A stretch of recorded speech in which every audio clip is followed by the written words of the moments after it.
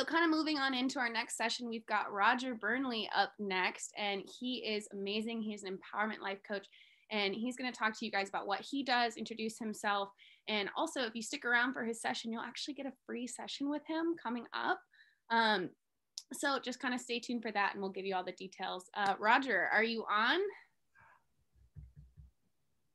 I am on. Let me okay, start my video. There I am. And now I'm on. Perfect. I am so happy to be here with all of you weird people. This is, let me tell you why I'm saying that, because that's how I felt for a really long time. And this will completely make sense to everyone. When Cheryl and Mercedes first came to me, I said, oh, great, I can come on and talk about coming out of the spiritual closet. And there's nobody better than me to talk about this because I've been doing it for a really long time. We will get to how old I am a little bit later, but I'm going to tell you a little bit about my journey so you will all understand. And everybody who's listening, everybody who's here, you are here not by accident. I know that for sure. There's no you're going to hear stuff today that you needed to hear. And I know that everybody never ends up anywhere accidentally. Just like when I met Cheryl and Mercedes, I go, how could this accidentally be happening that I am finding a community that is so aligned with what I want to do? I mean, it's just the most amazing thing. So a little bit about my journey and why I say I was weird, because I felt that way for so long. And I'll talk about it. I had the traditional kind of upbringing. I had not traditional. I was raised a Christian Scientist. And if any of you know that, that was already a little weird to begin with, because we believe in things beyond what was here in a different way. So I was kind of aware of that. But then I started studying all sorts of other different practices. And it's so funny to be here among this group, because all the other practitioners, I've done all of your stuff. And I know how valuable everything is that everyone here is offering, because I have just done so much of them. And so I want to appreciate that. But I do know that every single person is intuitive. Every single person has something within them that they were born to do, to manifest. They just got to figure it out. Sometimes it takes us a while to do that. It took me a while to do that. And let me talk about this. Back in the 80s, I met a friend when I came to California. I live in Los Angeles. When I came to California, I met a friend, and then he said, listen, I have this other buddy, and we're doing a Ouija board. And I want you guys to get this, because this is how strange this was. We do a Ouija board. And I said, that's really strange. I didn't know anything about that. And so I went to their place, and I'm sitting down, and they're doing the Ouija board, and I'm writing down letters.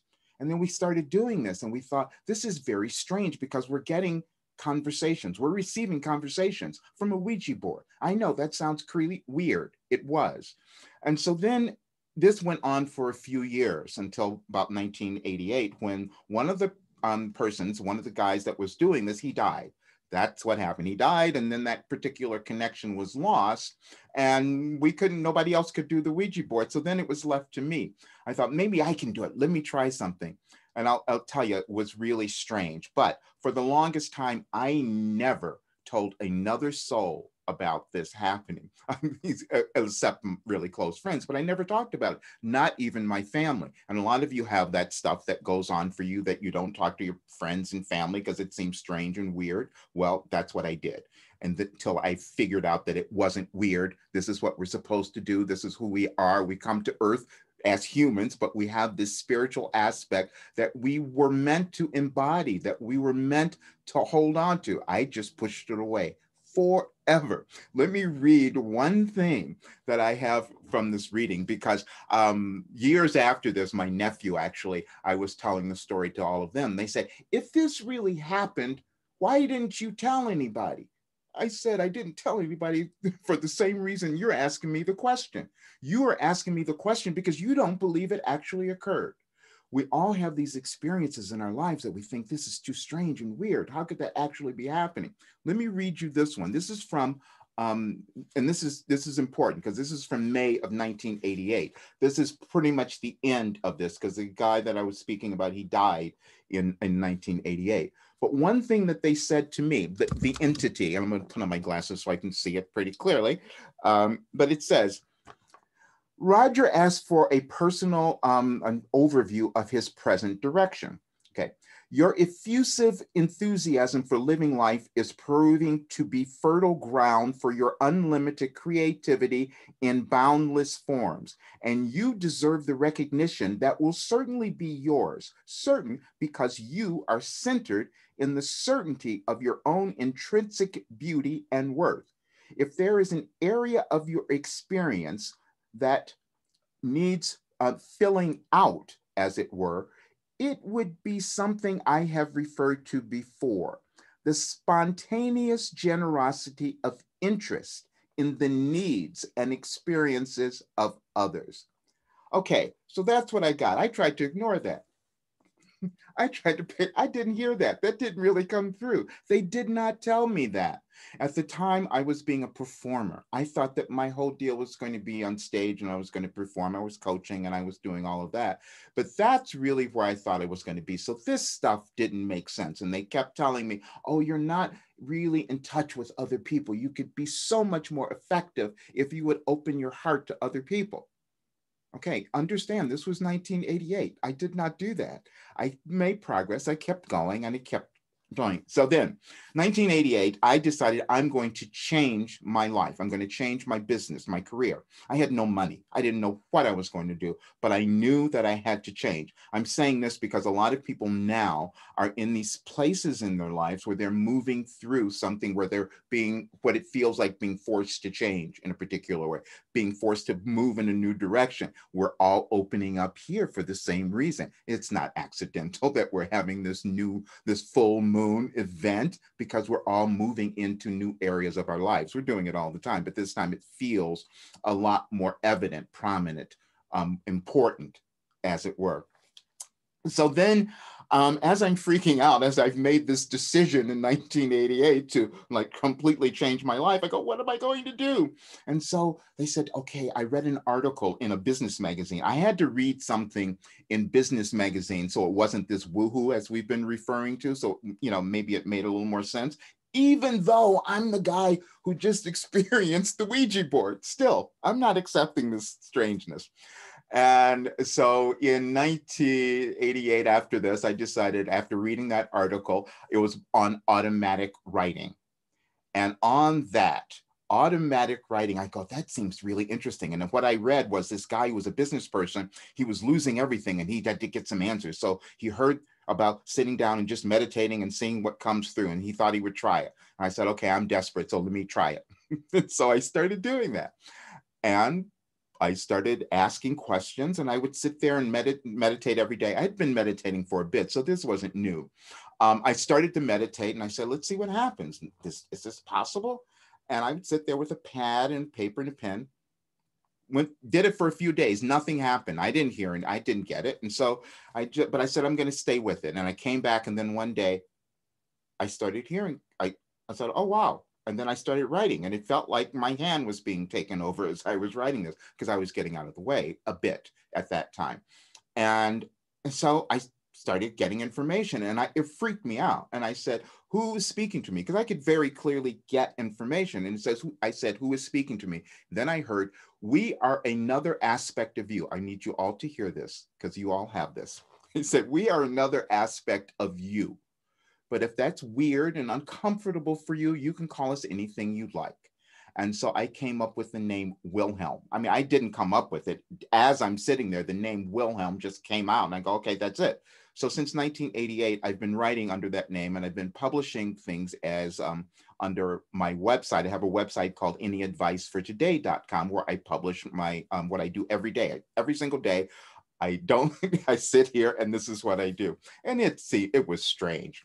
So I started that in 88. No one knew about it except a few people I let know until 2005. I'm saying this because a lot of people, you've been holding back on what you're doing because you've doubted it and you've feared it. This is what I work with people on, because I know this so well because I did it for so long. And so as I'm starting to do this and receiving this information in 2005, someone came into my office and saw one of my writings on my desk and picked it up and read it and said, wow, this is really great. Who wrote this? And I didn't have my name on it, of course. And I said, I wrote it. And then they said, oh, this is really helping me. Can you send this to me? And I said, okay, fine, I'll do that. I'm still feeling uncomfortable about it. Then more people started asking. And so I said, okay, I'll send it to them. I'm still not understanding what's going on and what's coming through, but I'm trusting it. And then as I first started doing this, I recognized something. I was asking very specific questions. And I thought, this is not getting me anywhere, because I'm controlling things. We all try to control our lives. We try to feel safe. We want to know that we're in the right place somehow. That's what we're always doing. And I was doing that even in writing the question. So I said, okay, it came to me. I'm so aware of what I'm doing. And so I started writing any advice for today. I'm not going to give them a specific question. That's what I say them. That's the voices that I hear. I'm not going to give them a specific question. I am just going to say any advice for today, and I'm going to see what comes through. And it still surprises me to this day, because I can't believe some of the information, but it's always correct, except I don't always follow it. I'm being completely honest about that. And so as I started doing this, I've been coaching for a really, really long time, but I started in doing different coaching. I was vocal coaching and performance and all of that. But then it became very evident and apparent that I was supposed to be doing intuitive life coaching. And I didn't call it intuitive because I didn't want to talk about that. I didn't want to know people to know that I have this ability, which we all have, and which I really want to encourage everyone to also develop and go into that. So years and years into this, and I'm saying this again because we're all at this point, and it feels like we're on this pinnacle where we're about to jump off into some place we've always wanted to go, but somehow we're still holding on, and we needed a pandemic to kind of push us there. Oh, maybe I can get it now. And so, but years ago, I said, I'm supposed to write a book, because everybody told me you have to get out there, put yourself out there and write a book. I said, I can't do that. I'm too afraid. So I said, perfect. I wrote a book on fear, overcoming fear. And what I'm saying is that this is what I've discovered. Anything that any person has had a challenge or difficulty or something moving through in their lives, that's all through the gift. I've proved this so many times. I did it with my singing. I didn't even know that I wanted to do that, but I made a career out of it because I enjoyed it.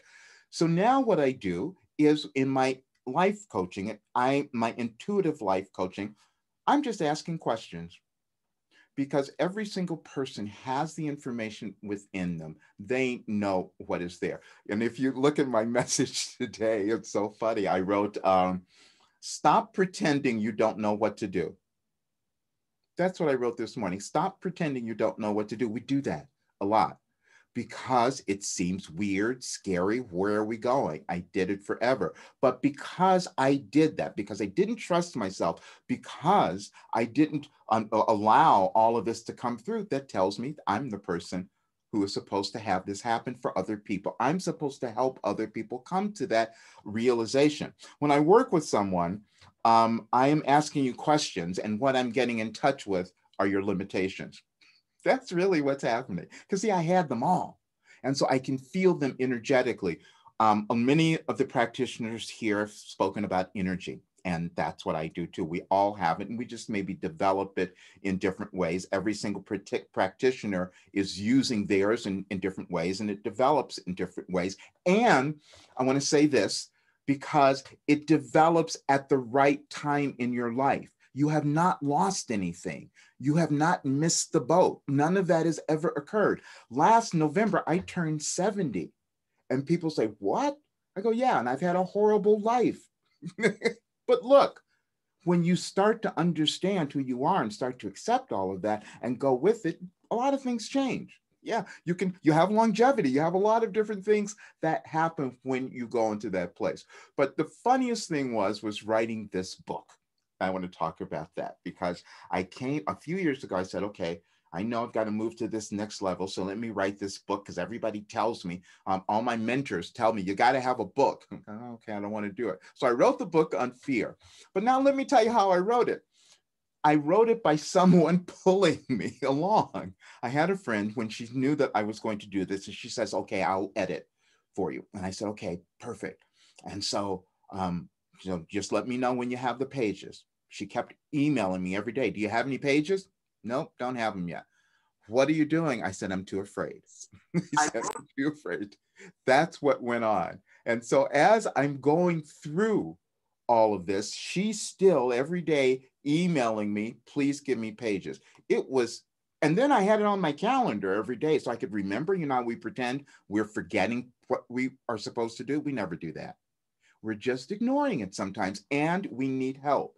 I needed help getting there. And so I know that now what I do is I help other people come into this acceptance of who they are. And again, I'm not telling you, I'm not, a lot of people, there are people who have this great ability to be psychics and all of that. I'm not saying I'm not doing that. I'm doing my intuitive thing because that's what I've developed. I developed that because of the particular journey that I took, because of the automatic writing that I've been doing for years and years. And so it allowed me to develop that skill. And I know everyone has one. So what I come away with is this. And I worked with this someone yesterday, and I'll tell you because it kind of informed what I was going to talk about today. I had a consultation with a guy. When he came onto the screen, he was just so nervous, and he started speaking, and I got so excited. And he's sitting there like trying to tell me stuff. And I had to keep apologizing after this because I do this a lot. He's trying to tell me of these things, and he's really freaking out right now. He doesn't know what's going on. And I'm looking at him and I'm reading, oh, this is so exciting because you're just opening up to who you are. And then we did this whole session, and it was just really quite wonderful. I just received an email from him, how appreciative he was. But I knew that what was going on is that he was opening up. But when you open up to new aspects of who you are, it's scary. We carry it around. I've done it for years. The reason it's scary is because it's different and new. Most times we need certainty and the known. You know, we don't want to go into these unknown places. We've been carrying that one around since birth. You know, we left mother's womb, which was safe for 9 months, and then we have to come out into this scary world. And we're doing that all the time. And I love this when Sierra talked earlier about begin again. That just reminded me, and the lady she was speaking to. I have written, begin again has come through so many times in my messages. I just went to my my website and to the anyadvicefortoday.com and did a search for begin again. And it's crazy to see how many times over decades that sentence, that idea came through, because there's something that happens to us. We think that somehow we're done with what we're here on the earth to do. We're not. Sometimes we're just starting. Sometimes we're just beginning, and it never matters how old you are. My most inspiring thing was the other day seeing this woman who's 105, and she was talking about how she beat, you know, coronavirus. She was getting her vaccine and all. But what she did was she doesn't want to ever stop doing anything. So at 80 years old, she decided she wanted to get a job. So she went to a grocery store and she got a job. She's still doing that job. And she drives herself back and forth every day. She drives 5 days a week. She drives back and forth to that drive, 105. I mean, it was just the most extraordinary thing. So you have never lost anything. You're not off track. You're always going in the right direction. How many things can I give you here? You're not off track ever. That's what's going on. So I don't know. I have a few minutes left. What I typically do is when I'm working with folks is I can, you know, if you ask questions, I can kind of get an intuitive thing. It helps sometimes when I can see you, I get a little bit more, but sometimes I can do it even from just your voice, or if there's a particular problem that you might be dealing with, anyone. So however we want to do this. Amber, what do you think? Roger, that is, oh my gosh, I'm just listening to you talk, and that was amazing. Thank you so much, first of all, for all of that. Thank you. Have someone in the audience who has a question for you, and she's hoping she can pop on. Are you open to that? Oh, absolutely. Absolutely. Definitely. On here real quick. Ooh, got let her introduce herself here. We've got her. Are you on here? Hello, can you hear me? Yes. Okay, amazing. First of all, I love your energy. I loved your speech. It was wonderful. And well, I'm a person who has been working in the spiritual path for about a year now, and I also wish to become a coach at some point. I would really, really love that. But same as you, like I sometimes receive messages or by pendulum channeling, whatever form it comes in. But sometimes I like what you said, I don't always follow up on them. Mhm. And it kind of leaves me in a sort of like guilty place because I know all my guides and all my angels and whatnot are working for me to reach that place. But sometimes there are some things that I just want to like make that mistake and follow through on like what I had my head in. And I, although I know that that's what I should probably do for my highest, you know, and on on my path, but it's just that like I want to make that mistake and I want to experience that. And I was curious if you've also experienced that and like how did you cope with it? Yes, because you're thinking that you need to be somewhere else before you start doing the stuff that you're doing. You think you need to have achieved something before you can start effectively doing your coaching. Does that Yeah, feel right? It's yeah, not true. Not true. What's going to happen is you're going to put yourself out there and you're going to attract the people who are dealing with exactly what you're doing, this not following through, doubting themselves and the whole bit. And so because you're experiencing that, you're going to help them. And the other thing that's going to happen is that because you're helping them, you'll be helping yourself. That's the way it's yeah. going to work. Yeah, and I know that like we always learn and our healing's never over and we're not complete and then we start this, you know, coaching path. But yeah, sometimes feel like, you know, there's so many like guides and beings that help us and I'm just like, oh, but Yep. like yeah. Okay, now this is not quite the same thing, but let me tell you this. Okay, I remember a long time ago when I was going to start coaching in a different modality. My coach at the time, my mentor, he says to me, "Just do it." He says, "Whoever is going to come to you, you're going to know more than they do." And so I said, "Okay, let me do that." And he was absolutely correct. Now this was a whole different thing, but again, the people that you're going to attract are going to get so much value because you have been on your path for a while and they need someone like you to give them assurance. Yeah. Thank you. Thank you so much. You're welcome. Great. Okay. Thank you so Any much. others? Yeah, so we've got quite a few messages. It seems like everybody's really resonating. You know, so I actually have one here who's asking Kate. She says, I'm trying to find his other books published under the name he mentioned, but I can't seem to find them. Can he give us his pen name or titles of some of his other books? The books that I have, I'll put in the chat too. I have a link tree where you can go to and you can and get this. Let me do that in there. The book that is published that you can find on Amazon is called Overcoming Fear: A Guide to Freedom. And that is the book, that's the one that is there. Also, and in this link here, I have a because I know sometimes my stuff doesn't make sense to people. And so I have to explain it a little bit more. I have a little PDF of a book that I wrote a while back. It's a really short book, and it's called Empowerment Made Simple, which is a program that I've created. And so, but it talks a little bit about my journey and why I do the work that I do and how I came to that. So I'll put that in the chat here. Awesome. Thank you so much, Roger. Great. Okay. Close out. We've got a couple minutes here, a couple announcements to share, but I just want to ask you, you know, do you have any final words of wisdom, any last empowering, like something you'd love to leave the group with? Yes, we have moved into an era, and this is why this group is happening. This is why we're all here. We have moved into an era where we're coming together and we're going to collaborate. We are coming together. We have unleashed in this new era a more feminine energy, which is caring, which is about bringing people together, nurturing. And that's what we're doing. We went through we can see what we've done in the last several years.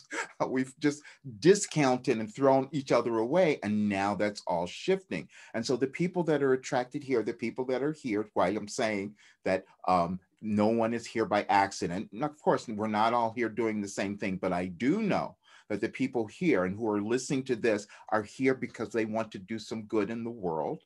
And now they're feeling like that opportunity is upon them, and it is. I was muted there, but that's beautiful. I love it. Thank you so much, Roger. And, you know, I think we've got a couple more questions in the chat here. Let me just pull up and see if I can find some of them. So many people. Thank you guys, everybody, for being so active. Let's just see here. So we've got, bear with me as I scroll. Sure. Yeah, it's a lot about your book. Seems like everybody's, really interested in all that. So I guess, yeah, we'll send some more in the chat, some more information in the chat. You guys can also find Roger through our website or his website. Roger, would you mind sharing the name of your website one more time for everybody? TheBurnleyMethod.com. Burnleymethod.com. Right. And then we've dropped his link to our SoulConX page for Roger. So feel free to reach out, get in touch with him. I know everybody who joined this session, he would love to work with you guys, and we'll be following up with you on that as well. So thank you, Roger. Thank you. I'm just thrilled to be here and help. Yeah, thank you. We're so glad to have you. So, we've got a couple minutes here. I just wanted to give you guys, everybody who's joined, a couple quick announcements. As we move through these sessions throughout the day, we want it to be interactive. Continue to drop your questions in the chat. And please remember that, at the end of this, we'll also be having our launch party as a team, where we'll be talking a bit more about us and the platform. And we've got that contest coming up. So stay tuned for that. And I just wanted to quickly talk about this next practitioner we've got coming on. She is wonderful. She's a good friend of mine. We've gotten to know each other really well, and she does things a little bit differently, kind of brings in a lot of different elements and modalities into her practice. So just, to kind of give her the stage, we've got Kiera Cayenne coming on here. She is an intuitive reader and healer. She also does a bit of astrology, a bit of Akashic records, tarot. She's created her own deck, but I'll go ahead and actually let her tell you guys a bit about what she does and who she is before we get into this next session. Kiera, are you on? Yeah, I'm on. Hello, how are you? I'm good. Can you hear me okay with the mic? Yep.